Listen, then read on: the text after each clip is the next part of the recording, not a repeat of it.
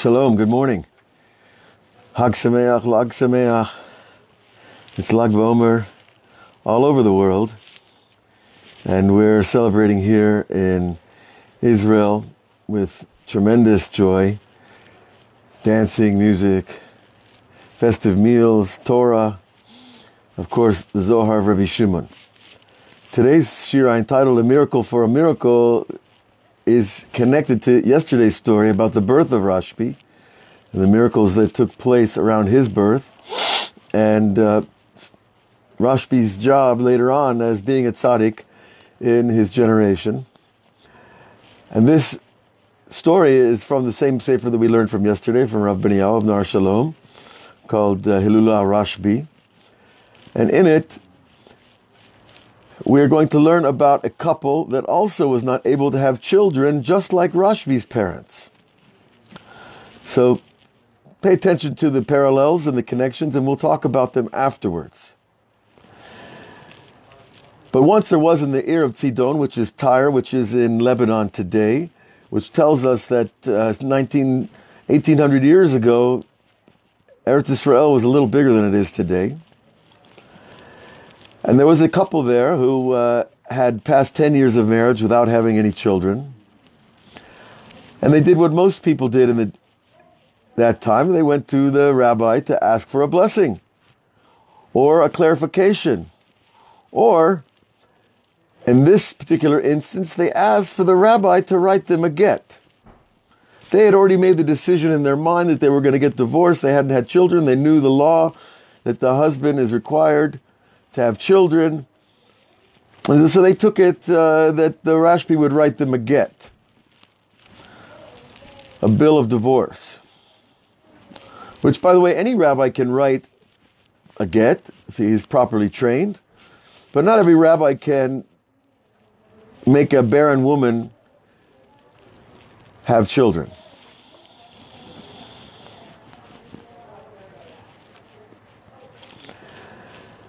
So Rashbi said to them, by your lives, just like you got married with joy and a meal and food and song and dance and wine, so too you will separate with food and song and dance and wine. It's a strange answer. But he's basically telling them, well, if you're going to get divorced, you have to make a party to get divorced. Now, that is a strange thing because it's not exactly a day for celebration. But listen, and we'll understand more why the tzaddik's cryptic advice actually was the first wheel that was turning in the miracle. So listen closely. So the couple went home to their house, and they did what Rashbi said. They organized a big meal. And they invited their friends. And they had food and drink and song and etc. I've never heard of a divorce party before. Certainly not in Judaism. But nonetheless, this is what they did. And when the husband got a little tipsy, he said to his wife, my daughter, I've looked all around our house, and I want you to choose the most valuable thing in this house as a gift for this day that you should take with you wherever you go. And of course, she's planning on going back to her father's house, which is the general custom back in the day and even today. So what did his wife do? She kept pouring him wine and more wine and more wine until he got so drunk he fell asleep into a deep sleep. And then she turned to her servants and she said, take him to my father-in-law's house in his bed. Now back in the day, most beds were made of rope. Thick pieces of rope would straddle two pieces of wood, and then they would put straw on top of that or fabrics, etc. But they didn't have foam rubber, and all the fancy mattresses we have. But nonetheless, he was passed out in his bed, and so the servants picked him up and carried him to her father's house, which presumably was not so far away. They put him down in a bedroom in her father's house. And in the middle of the night, he woke up and he didn't know where he was. And he looked around and he woke up his wife next to him and he said, "Where am I? What's happened?"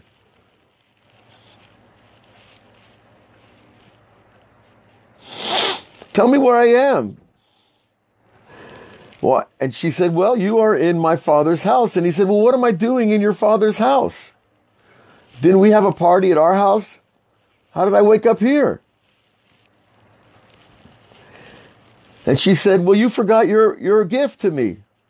You told me to choose the most valuable thing in this house to take home with me to my father's house. And you, my husband, are my most valuable gift. So I took you home with me."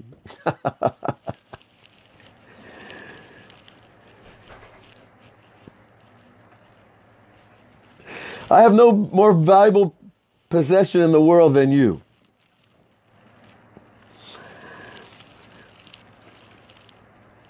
So, the next day, they went back to Rebbe Shimon bar Yochai.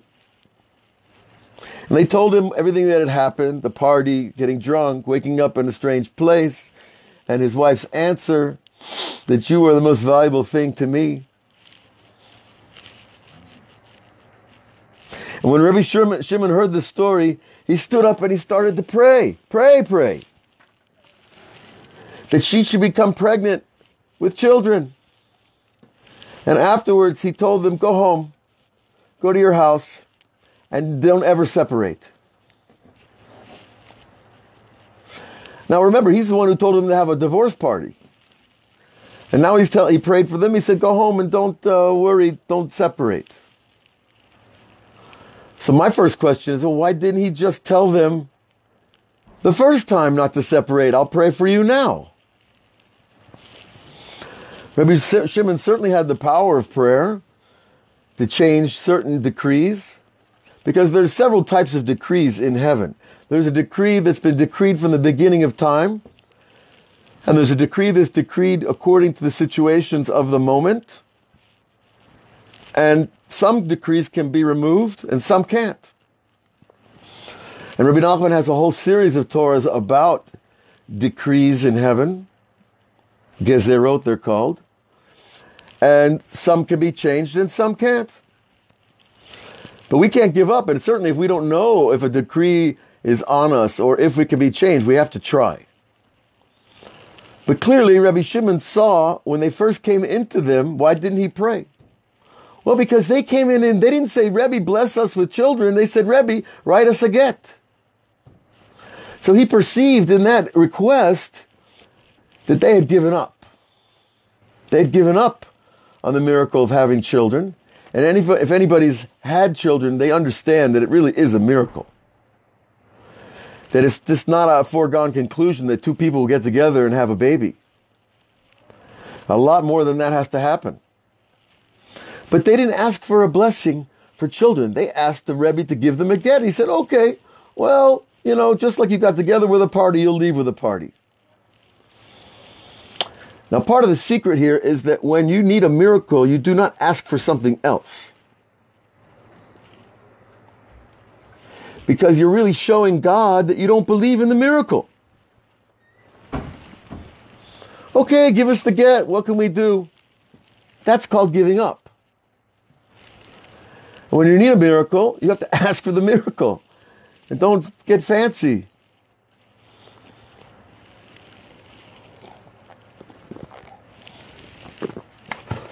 And that's important when you go to a rabbi to ask for a blessing.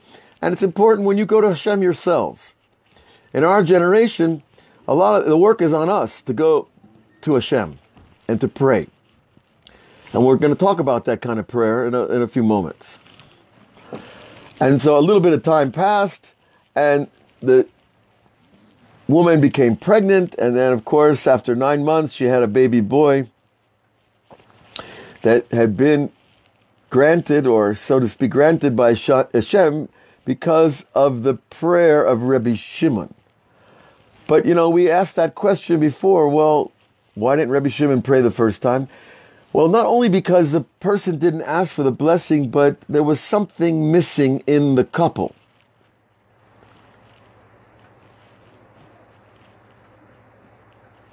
Something very important was missing in the couple, apparently. That by having the separation party and the husband getting drunk and the woman taking him home as my most precious possession, she was showing a tremendous amount of gratitude to her husband. And I'm sure that that husband felt a tremendous amount of love and gratitude towards his wife. And gratitude is the posture, is the spiritual position to receive the miracle. So, a lot of people need miracles. We know that. Miracles of children, miracles of health, miracles of making a living, miracles of all the external things in life. Money and children and health are really about our physical selves and the state of our lives. But there's another type of miracle, the internal miracle, the miracle that changes who we are, the miracle that changes us from a not good person to a righteous person, the miracle that changes our bad traits into good traits, the miracle that makes us different. And Rebbe Yisrael Salant, who was the founder of the Musar movement in Europe, 140 or so years ago, he was also the head rabbi of Jerusalem at the end of the 19th century. Rebbe Yisrael Salant said, it's easier to learn the whole Gemara than it is to change one personal trait, one personality trait. Because what is a personality trait? It's a quality that's engraved in your soul. That you're generous or you're not, or you're strong or you're weak, or you're wise or not wise. These are traits that are like part of our very nature. They're engraved into our software. From birth and even from before birth. And he said, to change one of those is harder than to learn all the Gemara. And if anybody's tried to learn Gemara, they know how hard it is. And to learn the whole thing and remember it, that's another level. But understand, what he's telling us, and what we're pointing out here, is that there really are two kinds of miracles. The miracles that affect our internal world and the miracles that change our external world. And we really need both. But we also want to be in balance about such things. I have to identify, what's the miracle God wants to give me? Maybe it's not what I think. Because God is miraculous. His very presence is miraculous. This creation is miraculous. And the fact that he created tzaddikim like Rebbe Shimon bar Yochai is miraculous. And that's what the Gemara says about the difference between the Tanaim Kadoshim. They asked, what's the difference between us and the forefathers? We're righteous. We've served you with Mesirat Nefesh and self-sacrifice. We believe in miracles. And they answered their own question. They said, well, the difference between you, the rabbis like Rebbe Akiva, who died for God's name, and Rebbe Shimon, who ran away for 13 years in a cave because of the Torah, and Avraham, Yitzhak, and Yaakov, Sarah, Rachel, Rivka, and Leah, the difference is that they saw everything as a miracle. And we see miracles as something outside nature. But nature itself is the greatest miracle. Who can create anything that even remotely compares to this creation? So this is part of one of the secrets, friends.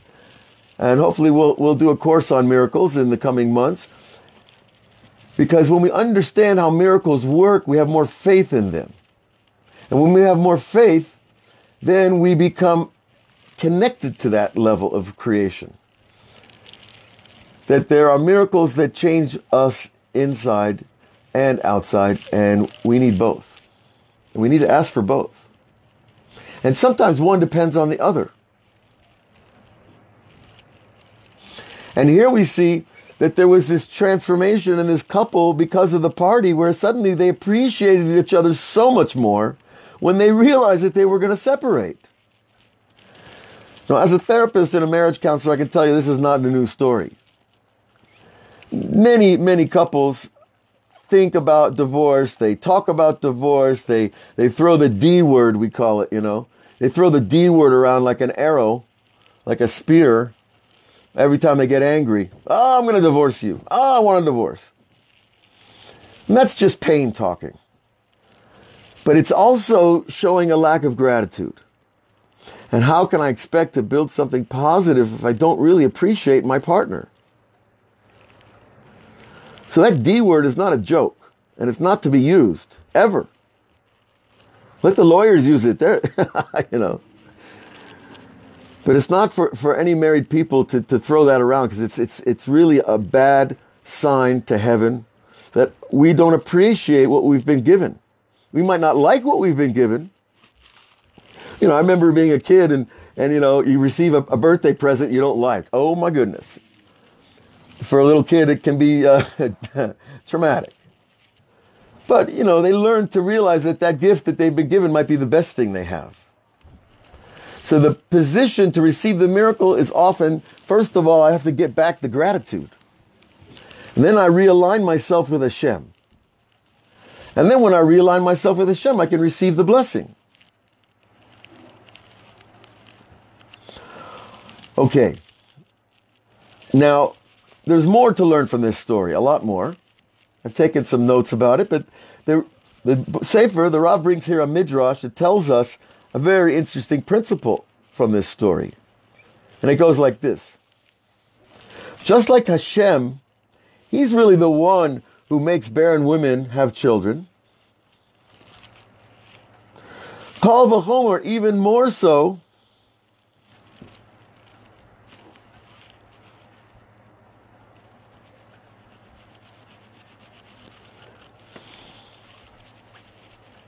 so that for a being of flesh and blood, a human being, since God said to the human race, God said, especially to the Jewish people, Ein li chafetz ba'olam tov mimcha. When the Jewish people say to God, I have nothing better in the world than you, isn't God going to redeem you? Isn't God going to take you out? And immediately, such a person receives the presence, whether it's a child or a miracle of another kind. When a person recognizes that it's all Hashem, coming from Hashem for him, says, I want Hashem. That's what I want more than all the other blessings.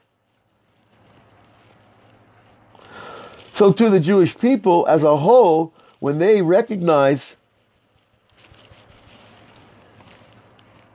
that they don't want anything more than Hashem, Hashem's not going to redeem us. Hashem's not going to take us out of the decrees of the nations, of the decrees against us, because of our deeds.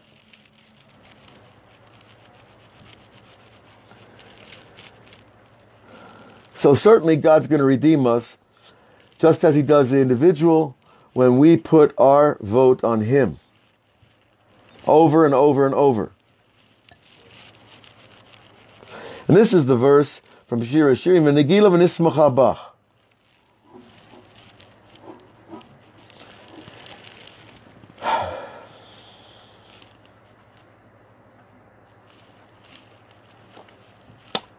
That whole piece is from Shira, Midrash Shira, excuse me. Okay, Nagila, we will be joyous, is the type of joy when you have a revelation of something. There's many types of joy in Judaism, and one is when something gets revealed to you that wasn't revealed before. That's a certain kind of joy. And v'nismacha, and we will be joyous b'ch, in you. So there's that other type of joy of simcha, where we're deriving joy from somebody else. So you see, joy is contagious. If you see somebody happy, be happy with them, because you're going to attach to that joy. How can you not be happy if you're always looking around at other people's happiness? That's real gratitude. But if I'm always looking around what's missing in my life, then that's all I'm going to see in others as well. Okay, now some other interesting ideas about Rebbe Shimon bar Yochai that's connected to this is Rabbi Nachman has taught us a lot about tzaddikim in his books. And not only does the tzaddik have the power in his prayer to remove the decree from a woman that she can have the blessing of children, so too the tzaddikim have powers for things like finding lost objects even. We have a pasuk that we say, and we've done it in our family for 25 years. You say 3 times, Ama Rebbe Binyamin, Kulam beheskat sumim, ad she'avod HaKadosh Baruch Hu ifkach einechem. 3 times that verse, and we found lost things over and over and over. It could be your keys, your wallet, anything. Amma Rebbe Binyamin. And Rebbe Binyamin said, everybody is as if they're blind until God opens their eyes. And not long ago, I was looking for the spices to make Havdalah. And it was right in front of my eyes, and I looked everywhere except in front of my eyes. That's a very small example, but, you know, Hashem has to bless our sight to see what we need to see when we need to see it. Otherwise, it could be right in front of you and you won't know it. Your blessing might be your husband or wife right in front of you and you don't know it. We have to open our eyes. So that's a verse that we say, and that becomes in the merit of this Tana Rebbe Binyamin, who has many other things that he said in the Gemara, and of worthiness, and hopefully we'll have a chance to learn more from him, because he's given very powerful teachings, Rebbe Binyamin. And also, we know that the tzaddik, his job can also bring his job is also to bring new soul into the world, which might be a baby, but it also might be a new soul for you, because each time you transcend to a new spiritual level, you're getting new soul power. They're not separate things. There's a new you. It's like you were operating at Windows 7 and all of a sudden you got Windows 10. But it's a spiritual Windows. Okay? You're getting a new download. And that's soul. And don't be mistaken, and don't let the psychologist tell you, well, you know, it's self. And the philosophers will say, no, you don't know what soul is. And everybody's going to try to talk you out of your blessing. Don't let them. When you get new self, you get new soul. And when you get new software to approach to filter the world, that's also new soul. And the tzaddik's job is to bring that down to you. Why? Because he already has it. And a lot of times, to receive that blessing of a new self or a new soul or new software, whatever name you want to give it, it's because I remove something old first. That there's something blocking. That's why a tree can't get bigger unless the old bark is removed. But once the bark is removed every spring, then the new bark can grow on and the tree gets bigger. Surprise. So this is one of the paradoxes of growth in Judaism, is not getting more. It's first removing the old to receive the new. So Rebbe Shimon has these powers. And we said, remember, that there's 2 kinds of miracles. The miracles that change our inner self and our outer life. And when we change our inner self, we get that inner miracle. All of a sudden, the outer miracles start to happen too. And they're linked. Now, I love talking about miracles because it brings them closer into consciousness. But if you talk about it too much with the wrong people, they might think, oh, this guy's just trying, he's not in reality. Well, okay, so you have to be a little smart about these things. But there is another great irony in this story in comparison to what we said at the beginning of the talk, that Rebbe Shimon came into the world when his parents couldn't have children, and now Rebbe Shimon's job is to give other parents who couldn't have children the blessing of having children. So you see, it's Mida Keneged Mida over here. It's a miracle for a miracle. You want to come in the world, Rebbe Shimon, when your mother was a barren woman who was not supposed to have children, but because of her tears, she changed her own inner self. her own inner blessing and connection to creation, her prayer changed her. But this wasn't any just normal prayer. This is copious tears, crying where, you feel like you're going to die. And I've seen over and over through the last 30 years of trying to pray that it's those prayers that like you just really can barely walk afterwards. That's when the miracles happen. Because you're Mesirat Nefesh in prayer. You're giving up your old soul to get a new one in prayer. And so Rebbe Shimon, he got the job, And it's like heaven saying, I brought you in the world through that miracle. Now you have to do this miracle for others. You have to bless and pray for other people.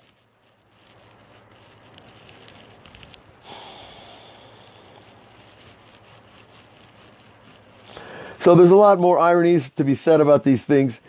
I know it took me a while to figure this out, but my parents were convinced to stay married by a rabbi. They were on the way to get divorced before I was born. And a rabbi in 1960 convinced them to stay married.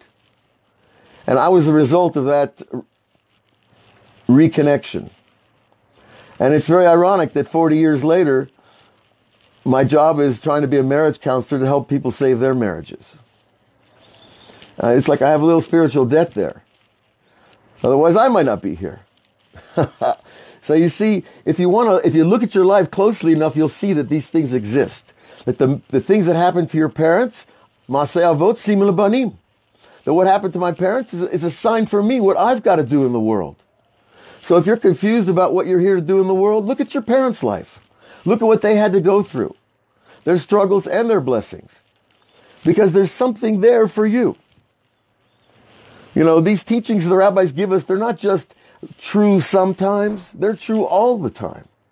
Masei Avot Simul Banim. And when we learn our own lives and the ironies and the parallels and the connections, then we're able to translate that into knowledge, self-knowledge that becomes God knowledge.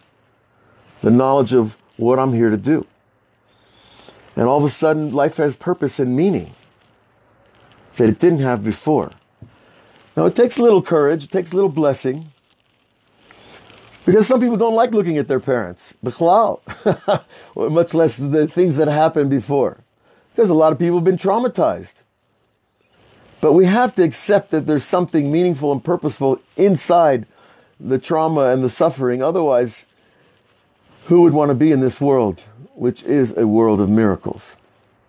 So Rebbe Shimon fulfilled that in his life, and all of us, I think, have something to learn from that.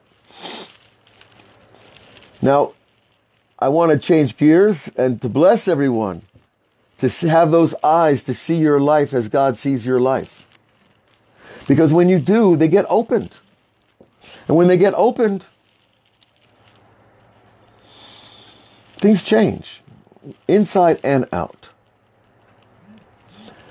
Now, over the next few days, we're going to be transitioning to our new Patreon page, and all our Torah classes will be offered over there in a new format, and there'll be a lot more offered. We're going to be doing some masterclass seminars on various subjects.